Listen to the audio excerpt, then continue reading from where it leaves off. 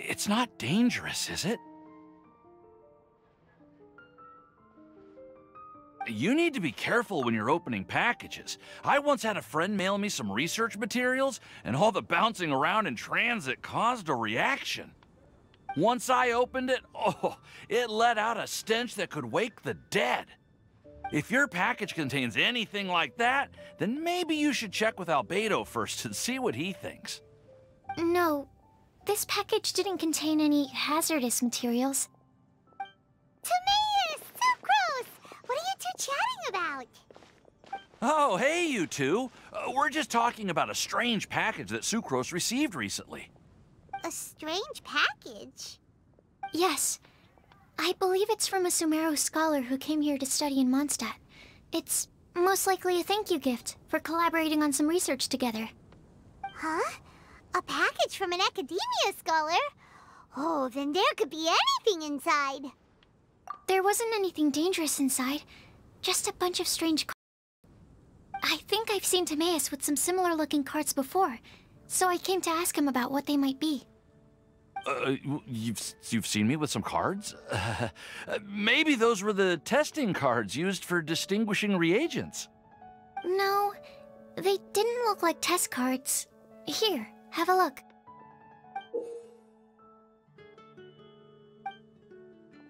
Oh, you meant these? Huh. Sucrose, have you really never seen these before? No, never.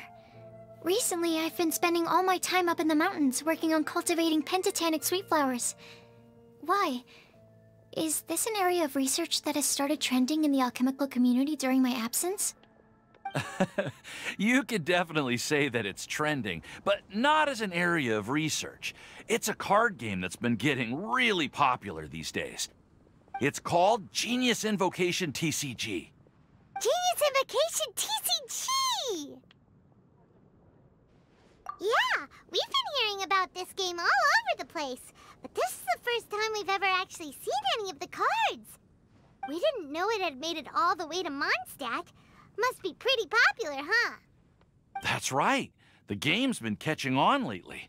The Yae publishing house in Inazuma has even published a series of light novels based on the game. The story is really good. It starts with a young guy in Sumeru who finds an ancient casket of tomes in the attic. He opens it and discovers that the soul of an ancient TCG player called the Crocodile King has been captured inside. It turns out that the Crocodile King was King Deshret's viceroy, who battled an opponent named the Ibis King. During the match, the Crocodile King fell prey to his opponent's scheme and was sealed away in the casket of tomes. After being unexpectedly released by the kid, the Crocodile King possesses him and helps him to gradually climb the ranks and become a legendary TCG player. Timaeus. Huh? What's wrong, Sucrose? If you're interested in how the story plays out, I can lend you the novels. No.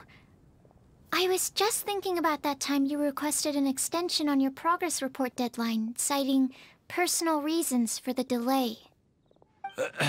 Well, I did go through a phase recently where I wasn't putting enough focus on my work, but it's under control now. I've committed to not even touch Genius Invocation TCG until I've made enough progress in my research. Well, that's unfortunate. Oh? Why's that? Well, since it's a gift from a researcher I've collaborated with, I thought that I should at least try to learn the rules. That way, I could say that I at least tried to appreciate his gift. Oh, right!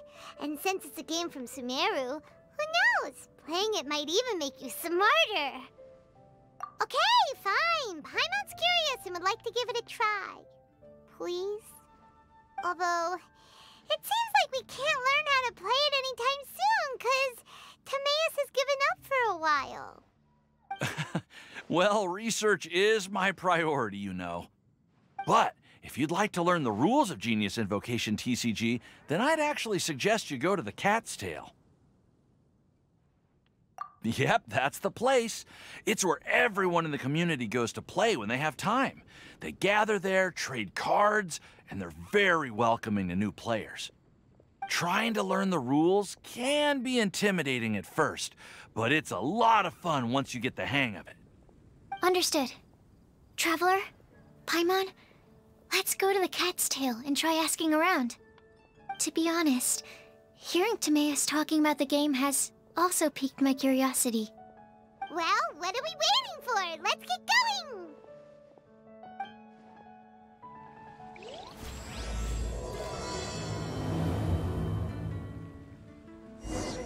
You must have a whole bunch of questions after our last conversation with Nahida. Paimon was ready to ask her a million more questions, but didn't want to seem too pushy. Like, about these Descenders. So, does that just mean people like you who come traveling to Teyvat from someplace else? Ancient alchemy truly is fascinating. And that's for your sister. How can I help you? So many questions. Let's go find Nahida and see what else we can find out.